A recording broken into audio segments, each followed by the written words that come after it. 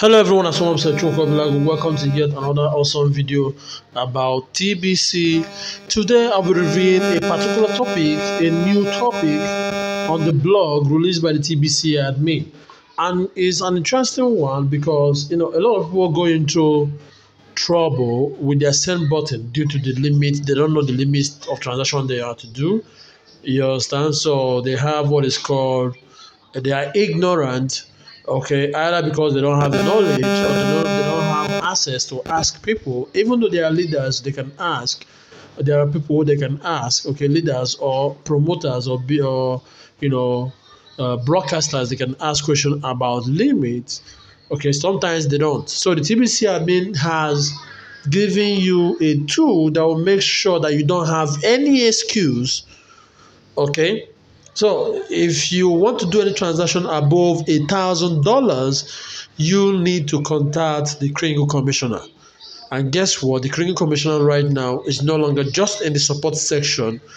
Okay, the Kringle commissioner can easily be accessed right inside your Kringle.cash account. Okay. So I'm going to do this video in a two-part series. Okay, one is I'm going to do the video and summarize the blog post for you guys. Then the other one is the practical step. Okay, is the practical step.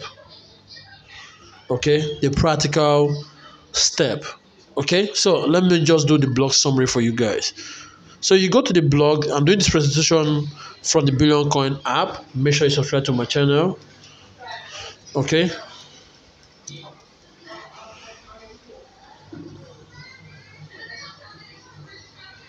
All right. So we are in the blog. Okay, we are currently in the blog. So let me just focus on this. They say commissioner requests are now live in your Kringle.cash account. All right.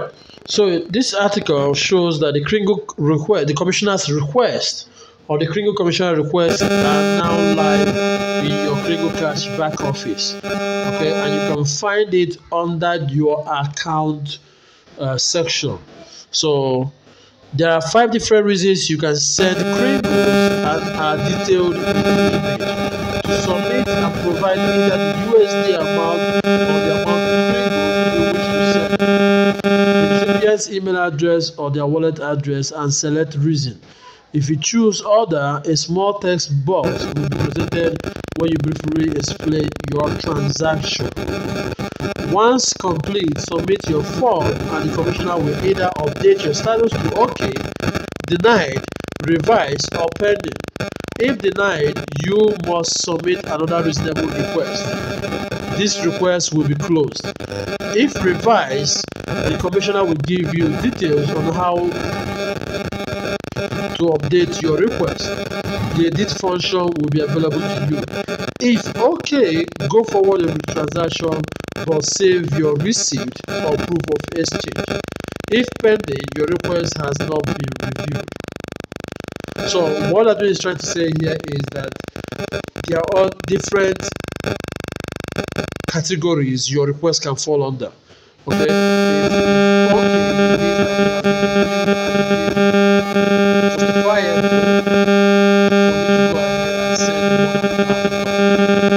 it's denied, your receipt is not enough, so you'll be denied the approval to send it out. If it's required, the commissioner is asking you a question or wants to know more about what you're paying for. Okay, wants to know more about what you're paying for, so they'll ask you to provide more information. If it's pending, okay, go forward to the if it's pending, your request has not been reviewed. Okay, so these are the different status. I said category earlier, but what I meant is status. Okay, so you can only submit one request a transaction. The only time you're going to send a second request is if your first request was denied. Okay, was denied. All right. So guys, that's it for this video. Now let me just show you guys this screenshot. Okay, you're probably going to see when I do a practical step for you guys. So this is wallet address, email. This is automatically populated from your account. You put in the amount of you want to send or Kringle. So that you want to send above $1,000, you want to send above 100 Kringles. Okay, now the amount of transaction in Kringles, okay, you can provide both or either. Okay, but during my practical step, I'll show you guys. Then your recipient email address, that means you put the email address you will be that is related to your account. You put the email address that's related to your account, okay, and also the one that you can access. Okay, then you put the recipient wallet address. Okay, sorry, this is about recipient, not about your email. Your own email address is already populated. So recipient email address is the email address of the person that you are sending to. But the email address has to be tied to their wallet and their Kringle.cash account. Okay, they also have the recipient's wallet address. Then select reason. Now there are 5 reasons. One is purchase of goods. So if it is goods you're purchasing, okay, with TBC, then you can afford to send more than $1,000. Okay, but you have to have kind of a receipt or invoice or electronic invoice to receive this goods. If it is services you're paying for, legitimate services, you can select that as a reason for spending more than $1,000. If it's to exchange for cash, then you have to have proof that you actually got paid, bank statement, wallets, what's it called, mobile app or screenshot or alert. You understand what I'm saying? Then this digital exchange, especially for Bitcoin, PayPal, cryptocurrency, any other exchange, you have to have proof. Okay. Then if there is any other exchange not covered above, you use the order and reason why you want to send above $1,000. Okay, so I apologize if this video is noisy.